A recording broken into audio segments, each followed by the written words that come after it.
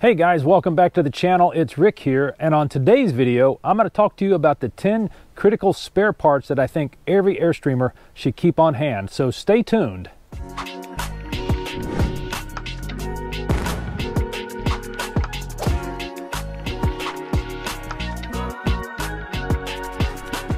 Hey guys, so recently I had one of my viewers reach out to me and ask me a question about what spare parts do I keep on hand. He's a fellow Airstreamer, and I think he had just recently watched my video on replacing my water pump in my Airstream, and I had asked in that video, do you keep a spare? And if you don't, you probably should. So, with his inquiry of me of what parts do I keep on hand, I wanted to put together this video and share with you what I think are probably the 10 most critical spare parts that you can keep on hand. So if you've been out on a weekend trip in your Airstream, or an extended road trip, or if you're like Lisa and I, if you're a full-time RVer, you've probably come across some instances where you've had something in your rig break or just not operate correctly. And that can be very discouraging when you're out on an extended trip or a vacation, and now you've got to cut it short because you've got to head home because you don't have the means to repair your rig. And to prevent that, and also to help save some money from having to call some of these expensive RV repairmen to come out and fix your rig, I just kind of wanted to go over what I think are some of the most critical spare parts that you can keep on hand that I would say probably the average Airstream owner can probably replace and get your rig back up to 100% operations. So I put together kind of a list here of what I think are those most critical items, and I just want to kind of go over those with you. And I would be very interested in hearing what you think are probably some items that maybe I've left off of this list. Again, this is just what I consider my most critical items, and it may be different for you, but this has just been based off of my experience. So we'll go ahead and get started. So, besides the obvious most critical spare you could probably keep on hand is your spare tire for your Airstream. If you don't have a spare tire for your Airstream, I would tell you, you absolutely need to have one. And then you also need to check to make sure that it's still serviceable. I didn't pull mine out. I mean, that was an obvious critical spare that I think every Airstreamer should have on hand. But that is one item that kind of goes without saying that you need to have those on hand. These next 10 items that I've identified are probably things that maybe you haven't considered or really thought about. And I just wanted to kind of go over those. Not in any real particular order, but I will just kind of share with you the ones that I've already used during my time as a full-time Airstreamer, and some that, knock on wood, I haven't had to use, but I do keep them on hand just in case. And I really group these down as far as critical, meaning it's going to prevent me from being able to utilize the Airstream. I'm not either going to be able to get heat or water. I'm not going to be able to get sewage out. I'm not going to be able to cool the air conditioner down. I'm going to have to repair some type of a leak or something to that effect. So that's what I consider critical.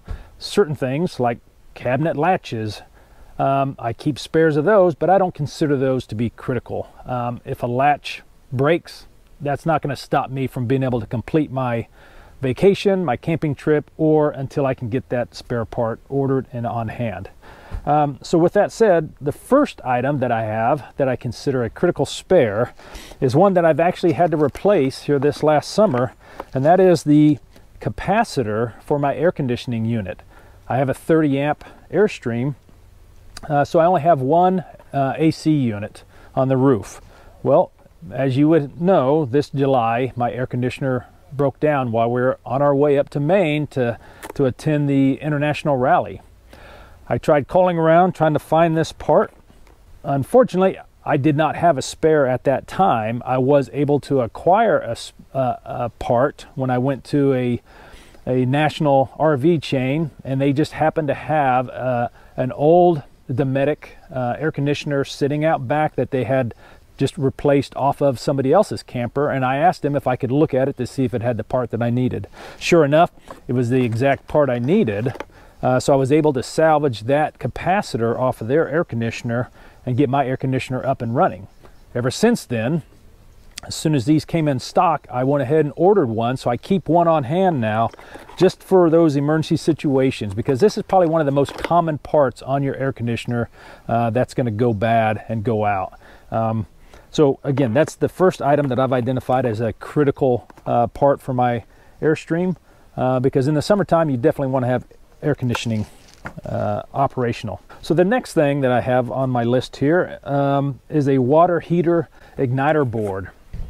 And if you're not familiar with this, this is kind of the electronic control module that you would use on your water heater that would help it ignite and heat up water for your rig. This one here is manufactured by Dinosaur Electronics. It is the UIB 64 igniter board. It can work in both your water heater, as well as it can be configured and used in some models of your furnace, and I believe maybe even on some of the refrigerators. Don't quote me on that, but this is a part, I think it's about $130, small little electronic part that you know, is good to have on hand. Whether or not you would know how to replace it or feel comfortable replacing it, I think it's still good to have it on hand in case you did have to call a repairman out and he didn't have the appropriate part. So you may not be able to put it on yourself, but you would at least have the part on hand that a technician could install if you needed to. The next thing that I have on hand that I keep as a critical spare is a water pump. This one here is a SureFlow water pump for my model of Airstream. And if you haven't already watched my previous video where I replaced this, very simple task, maybe 10 or 15 minutes. It probably took me an hour to do it because I was filming at the same time, but if I weren't filming, this is literally probably a 15-minute task to replace. These go out pretty common, pretty frequently, about $60. You can order these through Amazon. But again, if you're out camping and you don't have a water pump, you're restricted to then just using city water, and that may not be the type of camping that you want to do. Moving on, so to number 4, I think is where we're at now. I keep a spare 30 amp power cable on hand. If you know, it's not uncommon when you go to some of these RV parks that their power source isn't necessarily optimal for your rigs. You get some voltage fluctuations, and if you're not careful, you can end up burning up one of these cables. Or, unfortunately, not happened to me, but I've heard of people forgetting to disconnect their cable, and then they try to drive off, and then they rip the head off, or something else. So, not too big, not too expensive, but I keep a spare 30 amp power cord on hand as well. So moving on, kind of staying in that vein of electronics, something else I keep on hand, critical spare parts, is an assortment of blade fuses, as well as I have some of the other, I don't know what they call those, the little glass vial ones that I keep on hand as well for some of the other electronics. But for sure, definitely keep assorted blade fuses. You may have to replace some of those on your circuit board or on your electrical panel in your rig if for some reason you had an electrical problem. And this is a very inexpensive way of keeping your rig running. Next thing I also keep on hand is just an assortment of hitch pins and coupler latches.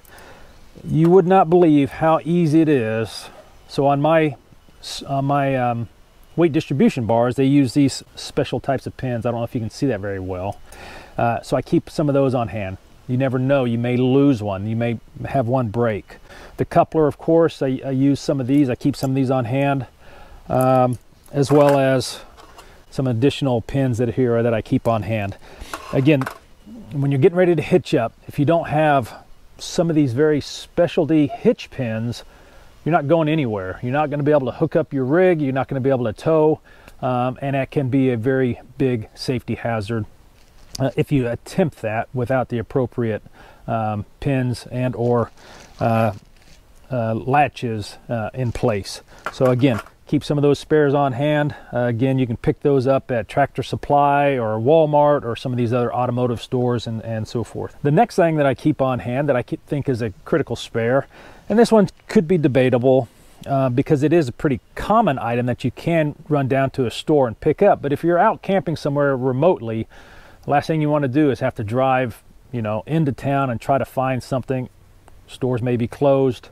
But that is, I keep a spare water hose on hand. This is a 25-foot 0G hose. I have the other one that I use on a regular basis, but I keep a spare on hand in case that one were to get damaged or get cut or severed, or I keep another 25-foot on hand just so I can, if I needed to, extend my water hose to reach the hydrant. In addition to this, and I think I've got them in here, sitting here, oh, there they are.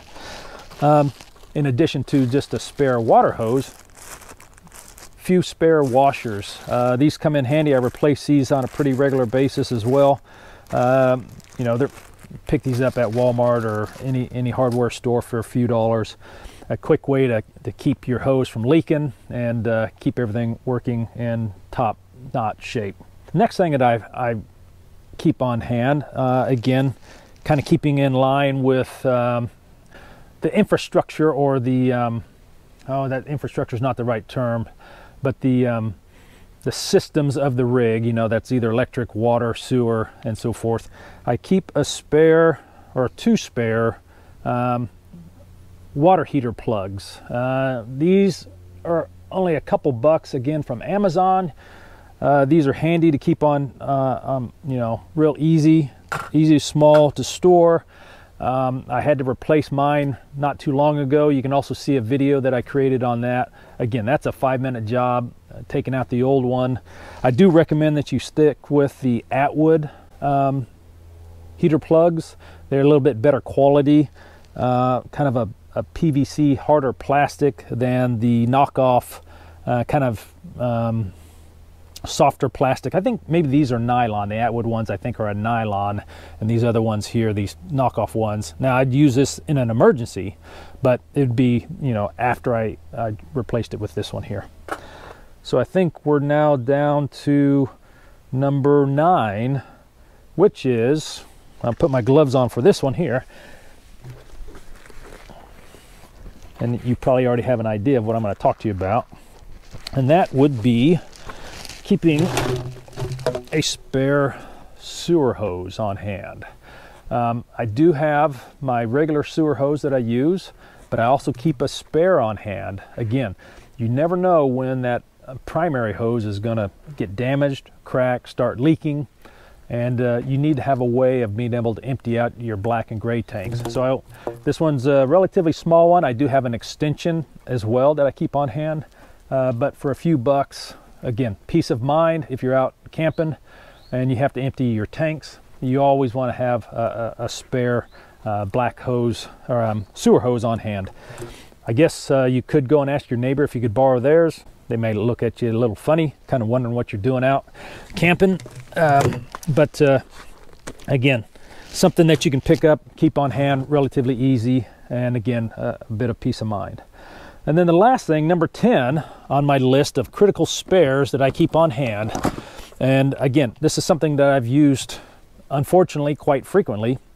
And you may think, well, this isn't really a spare part, but I would argue differently. But it's a couple tubes of Dicor lap sealant. I've had a leak in my roof, and I used probably 3-4 tubes of this as I was trying to track down where that leak was coming from. Ultimately, I ended up finding it. You can see my other video I have on that when I had to replace some of the black and gray tank vents on my Airstream. And then I used some of this Dicor lap sealant to get a good seal around that. Every Airstream leaks. It's just a matter of time. If you don't take care of that roof, you're gonna have a leak. And again, I would strongly recommend that you keep a product such as Dicor lap sealant on hand. It can definitely help save your camper from significant water damage, as well as, again, allow you to go ahead and make some of those repairs on your own without having to call in an RV technician. I think I've covered everything, but I do have one bonus tip. Now, this one here is something that is, again, debatable on whether or not you would consider it a critical spare part to keep on hand. But this is something also that I have used pretty frequently, and that is my rivet gun and some assorted rivets. Now, when I say assorted rivets, the most common rivets that I've had to replace are just some of the small ones that are on the interior that vibrate loose or shear off when you're traveling down the road. But I have had to use some of these other rivets, external rivets, when I had to replace the or repair the deadbolt on my door. Again, I can link that video down in the description below if you're interested in looking at that. But again, I damaged the deadbolt on my Airstream. I had no way of locking it. And without having some of the rivets, I would not have been able to complete the repairs. So again, that's just a bonus tip. That's probably number 11 on the list. But if you don't have a rivet gun and some assorted rivets and you're an Airstream owner, would highly recommend that you do so. So guys, I think that's going to pretty much wrap up today's video. Again, this is probably not an all-inclusive list of what are considered the 10 most critical spare parts to keep on hand, but I would really love to hear from you and tell me what you think I'm probably missing off of this list, or if you have any questions about these spare parts and how I've used them, or which ones I have used or which ones I haven't used. I think I probably used at least 75% of these during our time as full-time travelers in our Airstream. So again, thanks for watching. If you haven't already done so, please consider subscribing to our channel. It really helps us out. Also, drop us a line down in the comments below, and hopefully you will never need to use any of these, but if you do, hopefully this has been helpful for you, and we'll see you down the road. So take care.